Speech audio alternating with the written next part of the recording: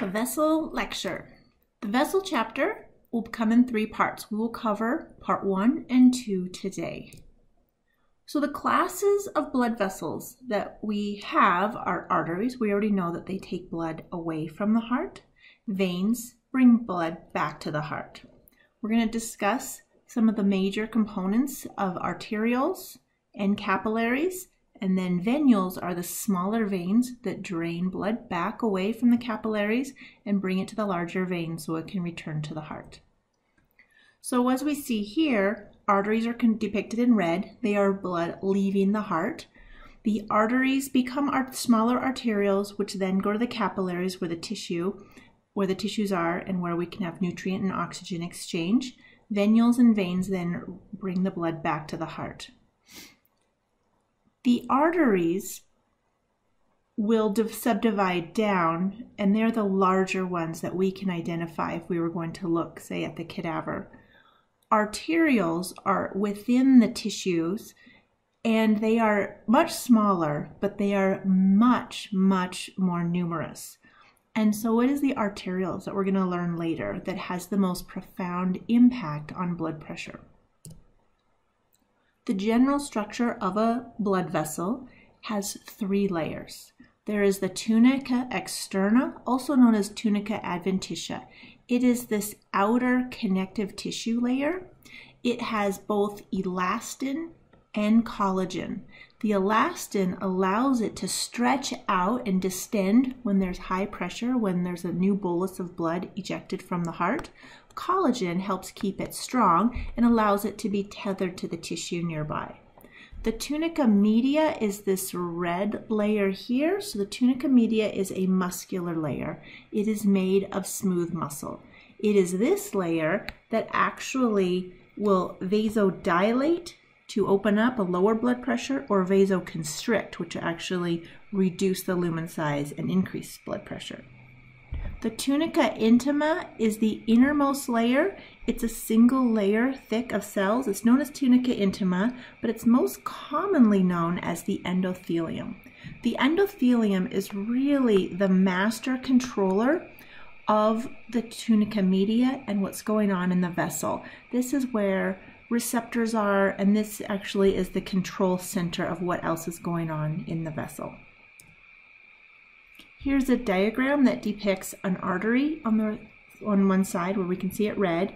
We have the tunica intima, the endothelium, the innermost layer. Tunica media is going to be your smooth muscle layer, and the tunica externa is going to be your collagen fibers, and there's going to be more elastin to allow for distension, especially in the larger elastic arteries. Veins have all 3 of the same layers. They are just in lower proportions, and the wall is much, much thinner because the veins have lower pressure. The capillary, as we'll learn later, is only a single cell layer thick. It really just is only the tunica intima or endothelium. Here's an image in the middle showing an artery and a vein. This is obviously taken from a person that's no longer alive, and therefore there's no blood in there. So there's no pressure within here. So in a normal person, the arteries are really not quite this small, but there's no pressure to push out and distend it anymore. But in a histological slide, you almost always see arteries with a very, very thick layer of muscle, and then with the tunica media, and then you see the veins, which are a much thinner wall. Here we can see the tunica externa, we can see the tunica media, and we can see this innermost layer here on the arterial side, endothelium. Same for the vein, tunica externa, tunica media, and endothelium. This is an image here showing this is an artery where we have the smooth muscle going around here. Here's another artery. This is a vein, and this is a vein. Arteries have high pressure. That's why their walls have to be so thick. So we have these big, thicker walls, especially compared to the veins. Blood is always going to travel away from the heart. It's almost always oxygenated. The exceptions are if we're dealing with fetal circulation or the pulmonary circulation. We're going to have thick walls again compared to veins, and we're going to go into the subgroups of these arteries. pulse points are regions on the body where arteries, it's usually near joints, where arteries are near the surface, and therefore you can easily palpate the pulsations. So often people are only familiar with pulse points in the neck and the wrist, but there are many other places that you can actually determine somebody's pulse from. Elastic arteries are the large arteries that are closest to the heart. These ones can handle the great surges of pressure. So when the heart ejects blood out the aorta, it will cause distension of the wall because so much blood is filling up inside. And so there's a lot of elastic components within it. That's the elasticity here, allowing it to distend out so that between beats, when the heart is resting and refilling with blood, the recoil of the walls back in allows for forward flow to maintain. So this is the recoil of the elastic fibers are propelling blood forward. That's allowing for continuous flow between heartbeats. These are some examples of our large elastic arteries. That model of propelling flow between beats is known as the Windkessel model, developed by Otto Frank. It is here where you have the heart ejecting blood out, and so the vessel walls, the elastic arteries, will distend outward while the heart is pushing blood out.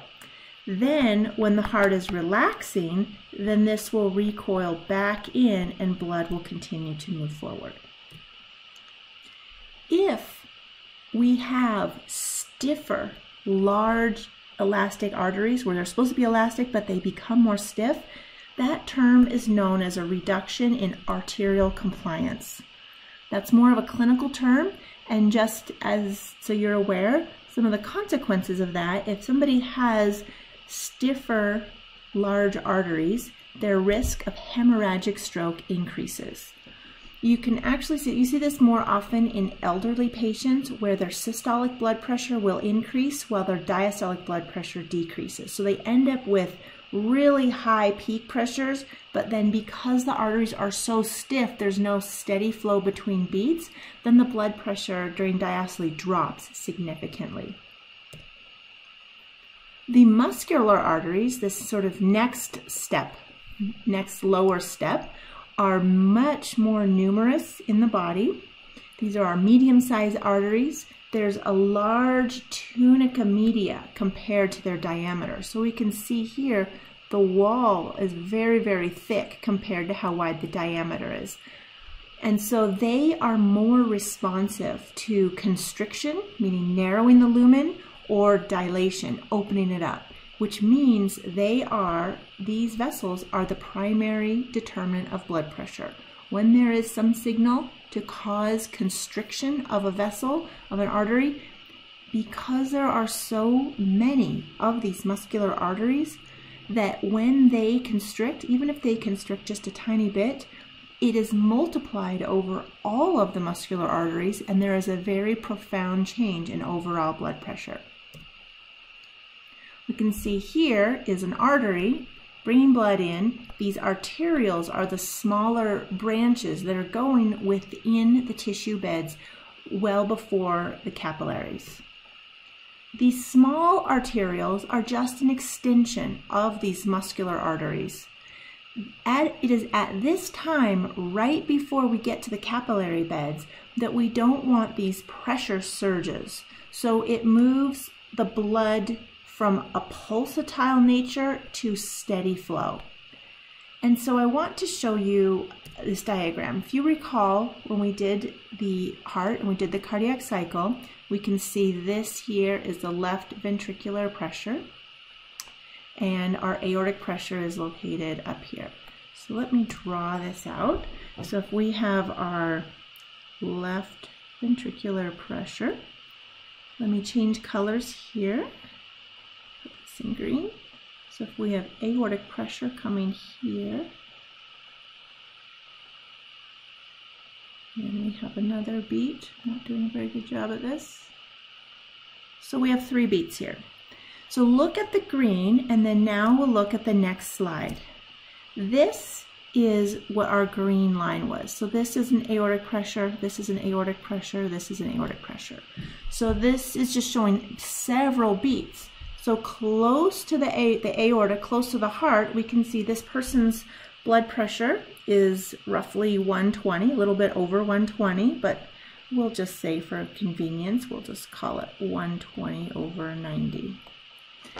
So we can see that's closer to the aorta, but we can see as you get farther away from the heart over here to the arteries and arterioles, we can see the pressure dropping and dropping and dropping. We get to the capillaries, the pressure is way kind of around here in 30, and then ultimately to the vena cava and to the right atrium, it's going to be 0.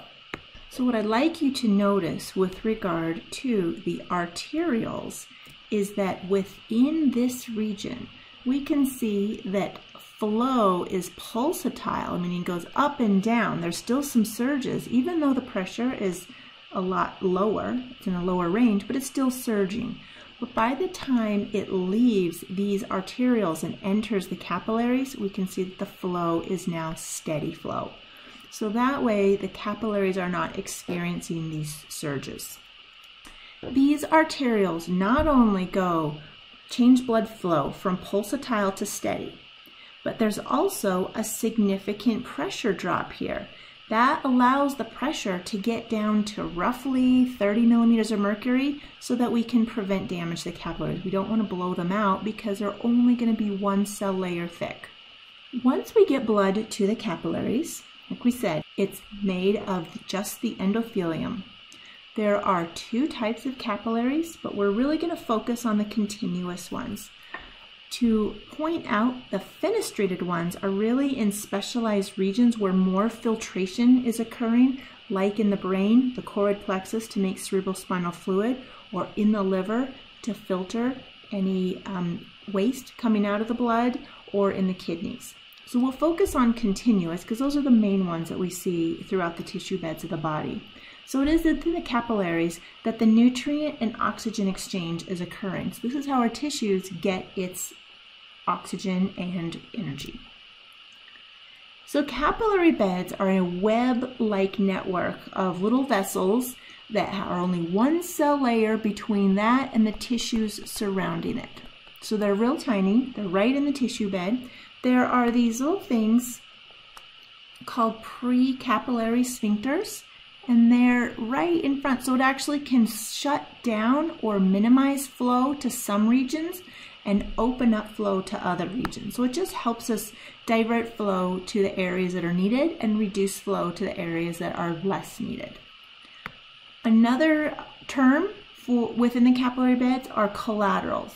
It means we may actually, over time, and it's exercise is the only stimulus that we're aware of at this time, will actually make additional entryways into capillary beds. This is very important if you're in a coronary artery, and perhaps one area it might be getting obstructed with plaque, and therefore we have these other side ports to still provide oxygen to a particular tissue bed.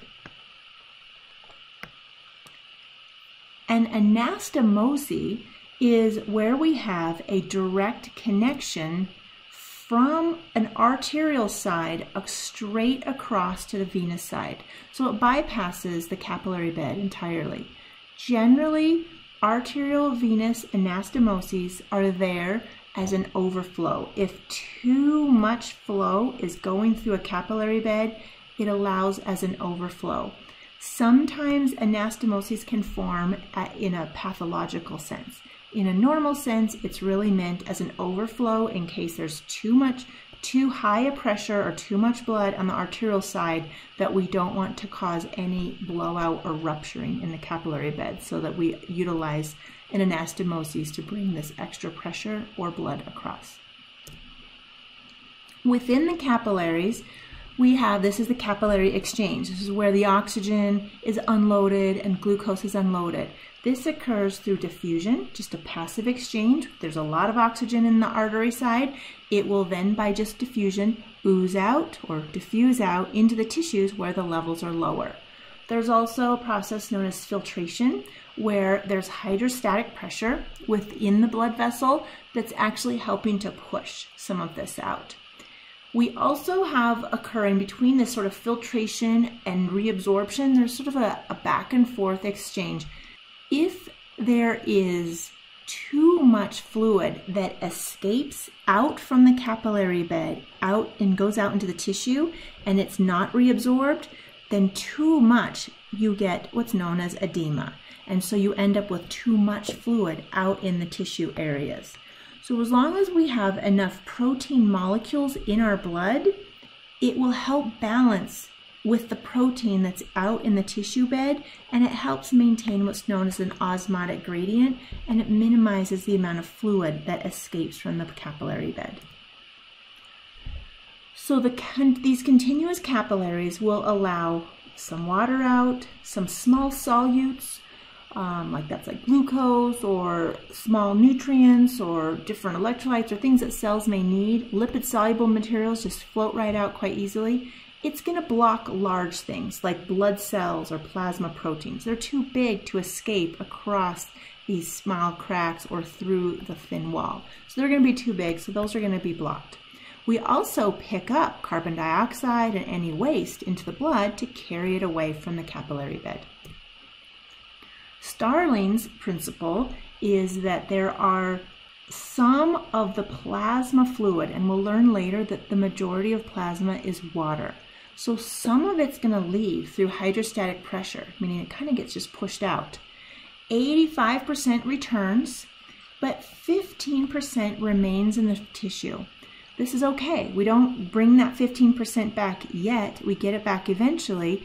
It's returned via the lymph. We're going to learn about the lymphatic system in this unit after we deal with the blood.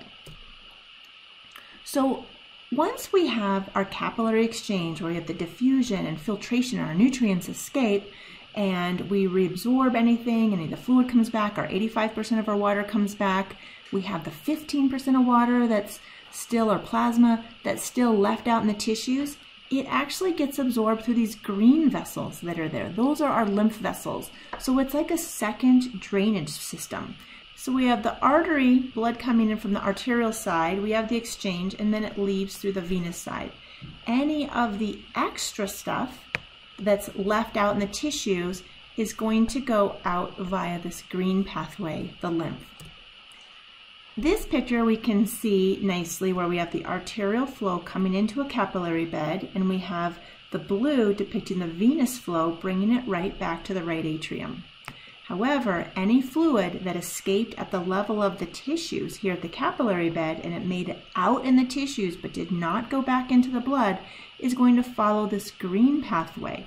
It goes through a series of lymph nodes so that our immune system can inspect it and make sure there's not any pathogens or antigens in there. And once our immune system deems it clean, it dumps it right back into one of our veins so it can also return to the right atrium.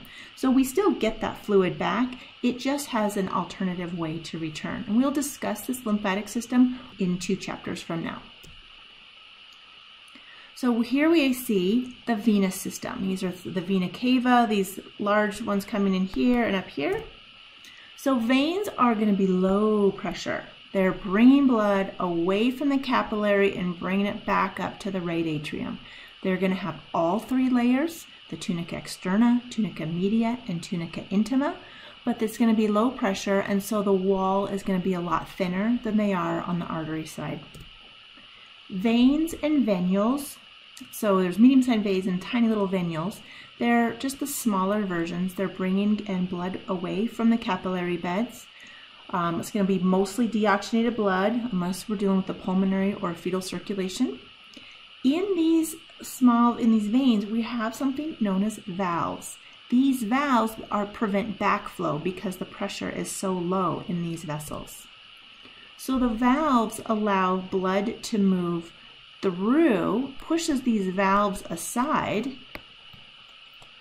but if through gravity or whatever reason, if blood tries to go back down, these valves will block it and prevent blood going the other way. How we move blood from our toes, down from our feet, all the way up to our heart, is we often use what's known as the muscle pump. This would be in the legs. Every time we squeeze our muscles, they're actually going to impinge and encroach on these veins. And so in doing so, it squeezes the blood up while these valves prevent it from going back down the other way. So in some cases, if the flow is not just going on its own, the muscle pump will facilitate flow up back towards the heart again. If these valves in the venous system are incompetent, meaning they don't meet in the middle, you will get varicose veins. Varicose veins are where the valves, if they normally meet in the middle to prevent backflow, if all of a sudden the vein got distended and the valves are way out there, but blood now can go back down. And that would actually cause these veins to be even more distended out, and it will make it a lot more difficult for blood to actually go in the correct direction. Hemodynamics. The factors of blood flow. We have to put our engineering hats on for this. So we're just going to go through these basic components.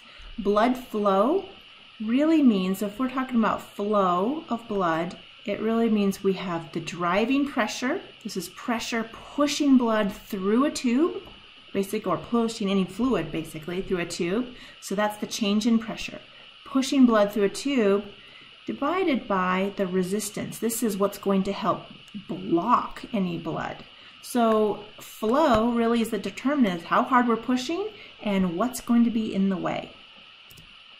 So the variables will open this up. So this first part here is really just about how much pressure is pushing. So we start from the heart. Say someone has a blood pressure of 120/80. So you have 120 millimeters of mercury as your pushing side. On the venous side, over at the right atrium, it's going to be 0. So the pressure gradient from the left side of the heart in the aorta all the way across the body to the end of the vena cava in the right atrium goes, in this particular case, from 120 to 0 millimeters of mercury. So that's the driving pressure through our blood vessels. Resistance means what are the factors that are going to block or oppose flow. So the three main factors of resistance are how long the vessel is, viscosity, this is how liquidy or sludgy the blood may be, and the diameter of the vessel. So in a human, we really can't do anything about the length, and in most of the cases, obviously except there's some pathological conditions, but in most of the cases, our blood is just our blood. We really can't change its viscosity. So in our body, the only things that we really can change to help drive flow is the diameter of our vessels, and that's what I was talking about earlier with the tunica media of muscular arterioles that open up, vasodilate, or vasoconstrict, and how much our heart pushes and creates a pressure gradient. So our heart's got to push against any resistance that our vasoconstriction may give our body. So in this relationship, it's a little confusing here, I realize. Relative radius just means at whatever point the vessel is. Say if we reduce the radius, so if we have a vessel here, the radius is halfway across. So if we were to move it to 0.5, which is basically to here, so if we change our vessel where we really just cut the radius in half, you can see that we drop the flow by almost 90%. This says that by just changing the radius, we have a gargantuan impact on how much flow is going to go through there. So our arterial blood pressure, the main points I want you to recall from our arterial blood pressure is, if you remember, the peak systolic pressure, we have the diastolic pressure. So the peak systolic pressure is the peak that the left ventricle generated in order to push blood out. This is what's propelling blood out of the left ventricle. The diastolic blood pressure is how much pressure that left ventricle had to reach to open that aortic valve just to start the blood from leaving. So from the point of the valve opening all the way up to the peak pressure, that difference is going to be pulse pressure. That is really the momentum that the heart is giving the blood as it pushes the blood out. Mean arterial pressure just means what is the average pressure over time.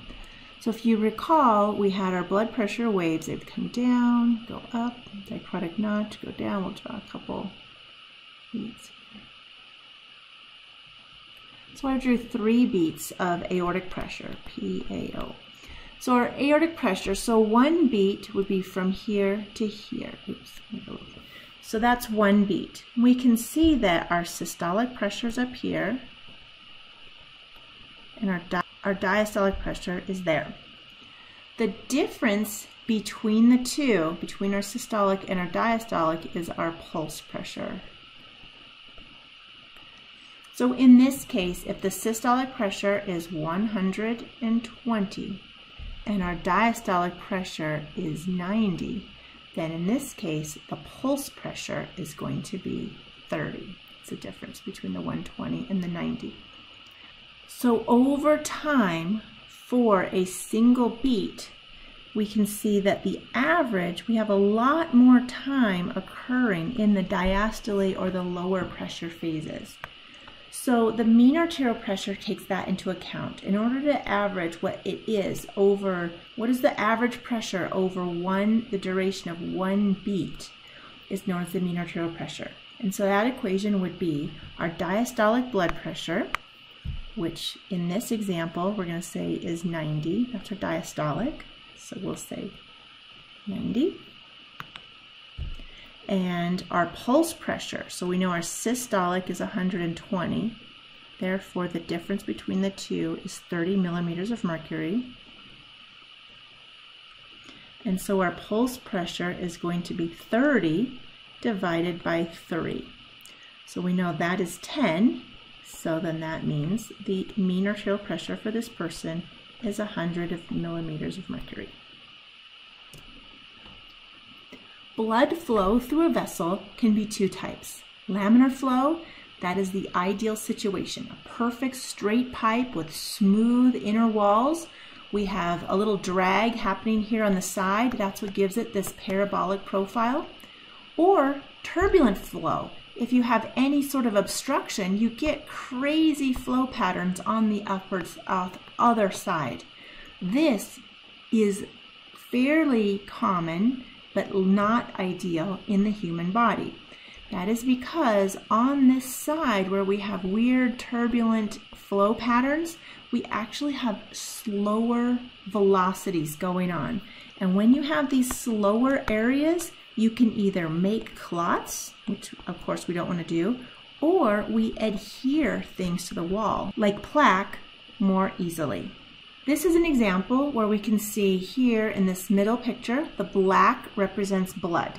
So we can see this is one obstruction. This is some significant plaque as well as on this side. So you can see there's quite a narrowing going on where blood has to barely make it through some of those areas there.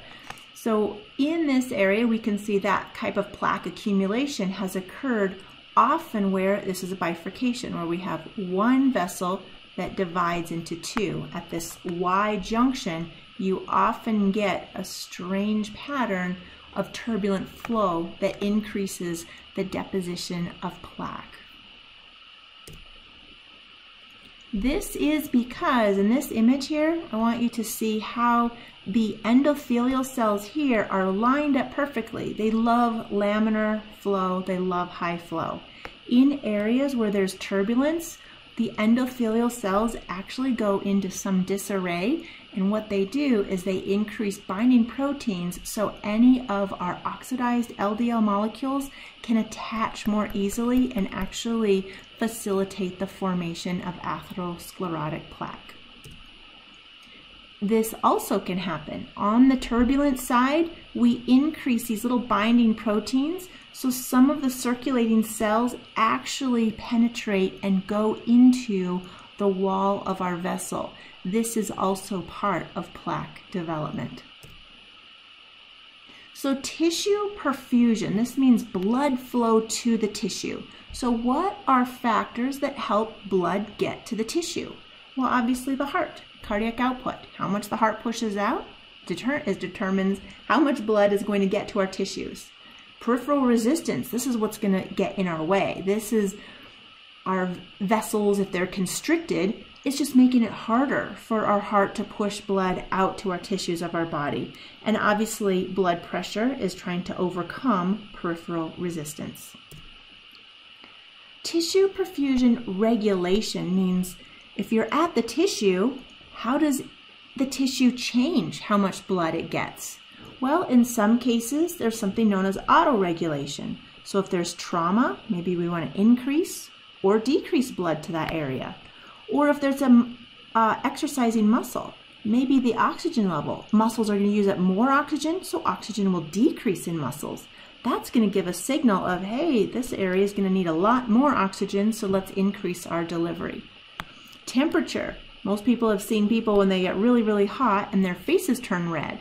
And that is to help blood come to the surface to try to get rid of some of our body heat. So temperature can also change blood flow to areas. Neural mechanism, one example would be our autonomic nervous system, our sympathetic and parasympathetic. For instance, sympathetic nervous system, if you get really, really scared, you may decrease blood flow to your intestines and divert some of that blood to your muscles in anticipation of a flight or fight response, as well as endocrine mechanisms that may affect the regulation within certain areas of the body. The baroreceptor are located right at the base of the jawline, right at the top of our neck, at the base of our jaw. It is the wide spot where we have the bifurcation, where we have the common carotid artery that comes up, and it divides into the internal and external carotid arteries. It is in this wide area here that's known as the carotid sinus. So this is the wide Y area, if you want to think of it that way. So this image shows some nerve endings that are located here. These nerve endings have baroreceptors. The prefix baro means pressure. So there's pressure sensors here. This is, and they're on both sides. And so these pressure sensors are here to make sure we have constant blood pressure coming up and blood flow to the brain. So they are monitors to make sure that the brain has enough blood pressure to function. Now, if for some reason, because the reflex that we're talking about here, if for some reason you have really high pressure pounding into these baroreceptors, say we have high pressure coming up in here, it's going to cause them to stretch. That's the signal. So what is it going to do about it? It's going to then all of a sudden tell the heart, reduce your heart rate. It's also going to tell systemically down in your lower body to dilate the vessels. Maybe keep some of the blood down there. Don't send so much up. And therefore, it's going to reduce some of that high pressure. So recall, I want you to be able to recall that there is a carotid sinus with pressure sensors, that when these pressure sensors, if they get too high of pressure, they're going to elicit mechanisms that's going to help lower blood pressure. Or if you stand up abruptly, then you might have low pressure. Then the effect is going to be increase your heart rate or constrict vessels to help bring more blood upward. The blood pressure hormones that we will be going through at this time, and we will go through it again in Unit 4 when we talk about the kidneys. The first three that are listed effectively increase blood volume and therefore blood pressure. These three dots mean therefore increase blood pressure. The only one that decreases blood volume is this one. This is going to decrease blood volume and therefore decrease blood pressure. We're going to go through the formation of angiotensin II in the renin-angiotensin system. The renin-angiotensin system is a very powerful system that forms angiotensin II, which is a powerful agent to increase blood pressure. So let's go through a little schematic. In the kidneys, if they detect low pressure, the kidneys' job is to filter blood. And so if the pressure is too low, it can't do its job. And so the kidneys will release a hormone known as renin. Once renin goes out into the blood on its way back to the heart, renin combines with a protein, angiotensinogen, that's already circulating in the blood. We have angiotensinogen all around in our blood, doing nothing until renin shows up. When renin comes, it forms angiotensin. This is often known as angiotensin I. Angiotensin, through the blood, gets returned to the right side of the heart, and then the right side of the heart sends it up into the lungs. Once angiotensin arrives in the lungs and it distributes through the lungs, it will then get converted through angiotensin converting enzyme into angiotensin II. This angiotensin II is the very potent vasoconstrictor. So now we have angiotensin II leaving the lungs, returning back to the heart, and now when the heart, the left side of the heart, sends it out, it's going to distribute throughout the entire body. As it goes through the entire body, it's going to target those tunica media of these muscular arterioles. It's going to cause them to vasoconstrict and get the lumen smaller. This creates a massive increase in blood pressure. So angiotensin II is one of our most powerful hormones that's going to increase blood pressure. It does it by directly acting on these muscular arterioles, little receptors within the endothelium here that's actually going to tell the smooth muscle to constrict. And it's like having many, many hoses throughout your body where all of a sudden someone put their thumb over the end of it and now pressure has dramatically increased. Angiotensin II not only does this whole arterial constriction thing that I just mentioned, but it's a double whammy because what it also does is it goes to the adrenal gland and it releases aldosterone from the adrenal cortex. It also has an effect of releasing antidiuretic hormone, but we'll focus mostly on aldosterone. When it releases aldosterone, it's going to cause water retention. When we have water retention, we increase blood volume and blood pressure. So angiotensin II not only directly causes vasoconstriction at the blood vessel level, but it tells aldosterone to retain more water, which increases blood volume and also increases blood pressure. So two of the most common and effective drugs for hypertension are ACE inhibitors, so angiotensin converting enzyme inhibitors. So if we block the formation of angiotensin by this ACE, recall that happens primarily in the lungs, it happens in many other places. So angiotensin via this angiotensin converting enzyme becomes angiotensin II. If we're trying to lower someone's blood pressure, we don't want angiotensin II. ACE inhibitors are going to block this conversion, and therefore you're going to reduce the amount of angiotensin II made, and therefore you're not going to raise the blood pressure as much. The second group of drugs are known as angiotensin II receptor blockers, also called ARBs. What happens here is at the level of the blood vessel, let's look at a small cross section of a portion of a blood vessel. There, we're going to have a little receptor. This would be the angiotensin II receptor. I just wrote it as A2. So angiotensin II would actually bind to this receptor, and that's what's going to cause the vasoconstriction and increase in blood pressure.